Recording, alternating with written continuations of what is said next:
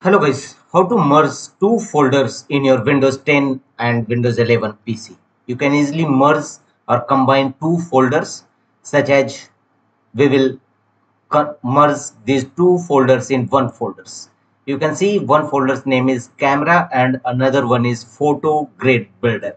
Now to merge two folders, rename any one folder and keep the same name of.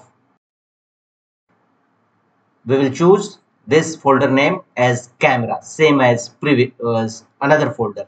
Both folder name should be same. And after that, confirm folder replacement.